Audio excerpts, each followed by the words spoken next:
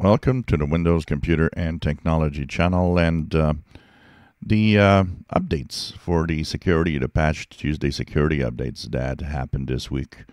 Overall, seem to be running well. They seem to be going, as well as Windows updates can go.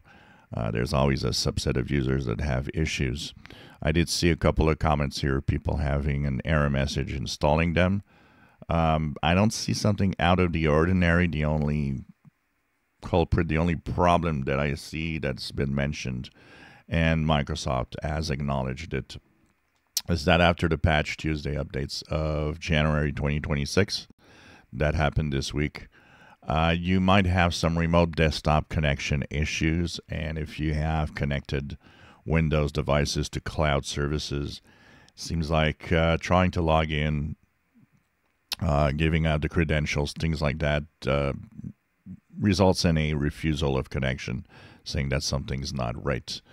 So Microsoft does know it exists. It has a problem with that. It's trying to figure out what is causing that issue for some. Not everybody. Some people using remote desktop are okay. It seems to be a very specific set of hardware, software, and the way that the Windows version is installed. For the rest, I don't see really any unusual problems for now.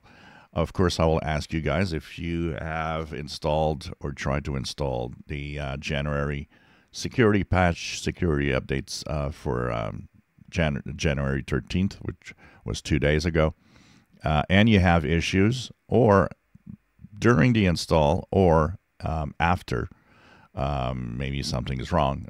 Just post the comment of what your problem is in the comments below, and we'll be looking at that. And of course, we always look at if more than a certain number of people have problems with some updates. Sometimes things take several days to a week or two before we notice a pattern.